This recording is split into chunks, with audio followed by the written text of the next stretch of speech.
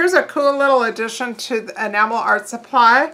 These are caps that fit the sifters that we have for sale. So the cool part about this is when you're sifting to grade for doing specifically the shading techniques that I show in the skin tone video, this is a really good way to capture those graded sifting. So what I'm going to do here is I'm going to take my 325 mesh sifter and I'm going to put the cap on the bottom of that. And then I'm going to drop a dime into the 325 sifter. And then I'm going to take the 200 mesh sifter and I'm going to nestle that inside the 325. And I'm going to put a dime in that. And then I'm going to take a color that I want to have some very finely ground enamel of, and I'm going to put that into the sifter. And then I'm going to put the additional cap onto the top of that. And now I'm going to sift that, and the whole thing is contained. In other words, there's no dust flying around. I don't have a bunch of really fine enamel all over the place. I can keep it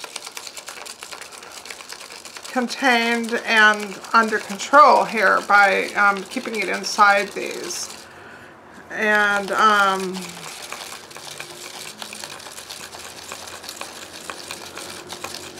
so, of course, the one that comes through the bottom one is the 325 sifter. And so everything that is 325 and smaller will end up in that container.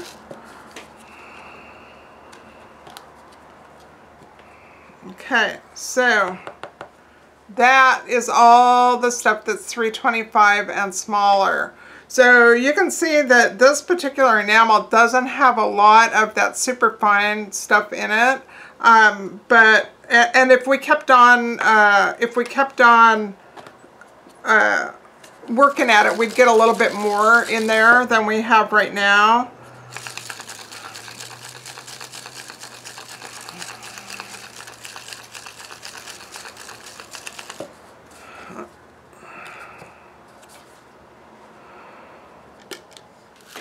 Okay, not a whole lot more, a little bit, but not a whole lot more. And then in the inside the 325, what I have is everything that is smaller than 200 but bigger than 325. And then what I have left in the very top of this is everything that is bigger than 200 mesh.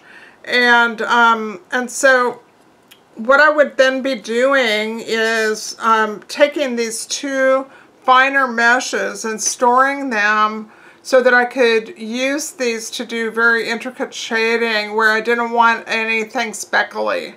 So, and then they're also available in this smaller size. So these are the 1 1/4 inch sifters, and these are the 2 inch sifters. And now we have end caps for both sizes so that you can contain your siftings when you're grading and want to do just a small amount to use as a shading. Okay, hope that's fun.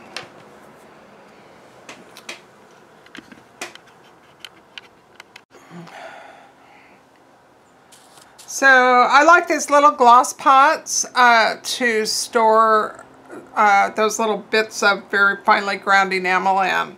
So the other way that you can do this is grind them with a mortar and pestle, but this is just an alternative way.